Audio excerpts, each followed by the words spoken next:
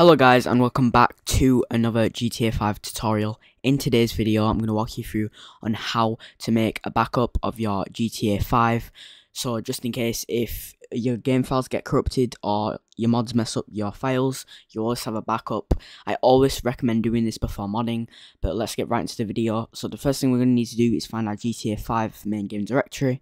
To do that for Steam, just go to Steam and go to Grand Theft Auto V. Go to Manage tab, go to Manage, and go to Browse Local Files.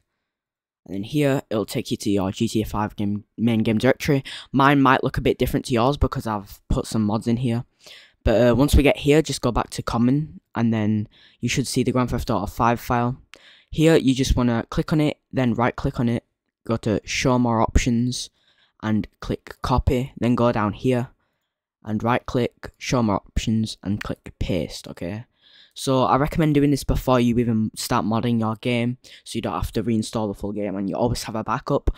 Or like I'm doing now, I already have some working mods installed, so before I install further mods or any other mods, I'm gonna back up my game files.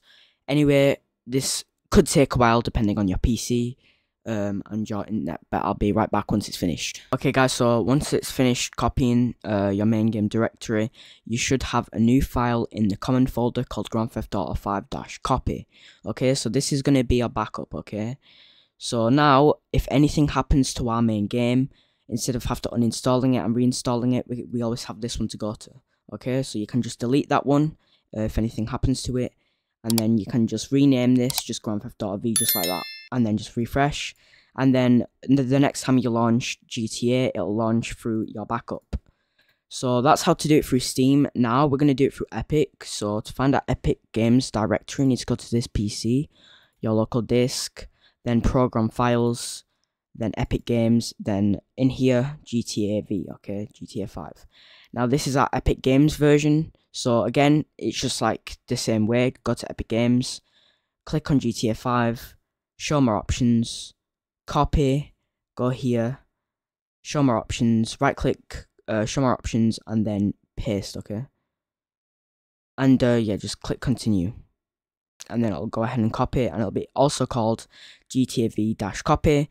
The same thing, the exact same thing will occur when we do it with the Epic Games. It's just like with Steam and Epic, it's the exact same thing, it's just a different name. So instead of it being Grand Theft Auto 5, it's GTA 5. So now we're just going to let this copy. I'll be right back once it's finished. Okay guys, so once that's done, again, it's going to be called GTA V-copy.